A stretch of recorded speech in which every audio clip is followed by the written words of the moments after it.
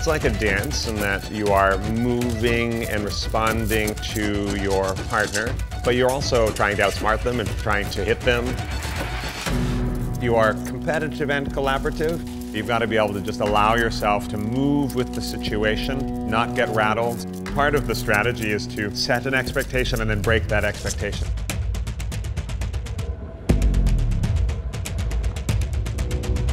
Our goal as a school is to excite people to realize something that's kind of epic and exciting inside of themselves, and also put them on this path of really mastering something. There's a cultural mythology around this idea of innate talent. We really love the idea of the natural, and yet generally under the surface of people we see as natural talents are thousands and thousands and thousands of hours of practice that they just don't do in public. So we don't get to see that, and so that helps to feed that mythology. That gives us an excuse to not do things that seem a bit scary. I remember my very first Halloween costume was Zorro. I would dance around in the backyard with this costume on, making up my own sword fighting moves, and so it was something that I was really attracted to right away. A lot of these kind of classic swashbuckling sort of figures were really neat and interesting to me as a kid. Just kind of stuck with me. When I was a teenager, I just remember having my first sparring experience. I remember getting hit a whole bunch and being like, I'm not good at this, but it doesn't matter. I'm really enjoying it. I just couldn't get enough of it.